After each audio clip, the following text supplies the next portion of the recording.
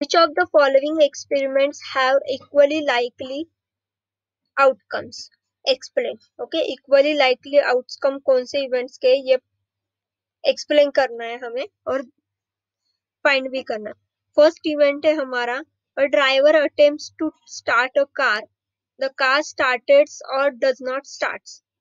Okay, that is, this event is not an equally likely event because it depends on various factors such as whether the car will start or not, and factor for both the conditions are not the same. Okay, ये जो event है ये दो various दो factors पे depend है. एक तो कार स्टार्ट हुई है और नहीं हुई इसके ऊपर, और उसके factors for both the condition are not same. Okay, therefore ये not an equally likely event. Then second event is, a player attempts to shoot a basketball.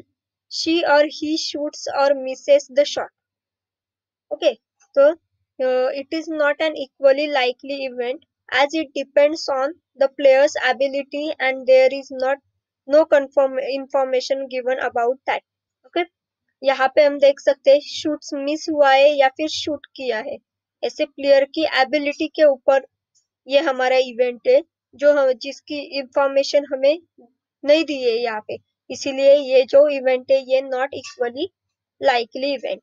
Okay, then next is, a trial is made to answer a true false question. The answer is right or wrong.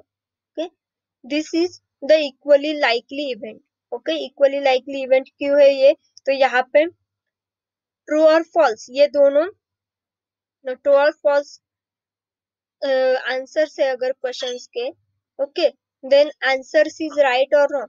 यहाँ पे wrong है या right है ये हमें condition पता है, इसीलिए दो ही कंडीशंस है, इसीलिए ये equally likely event है. And then next is, a baby is born, it is a boy or girl.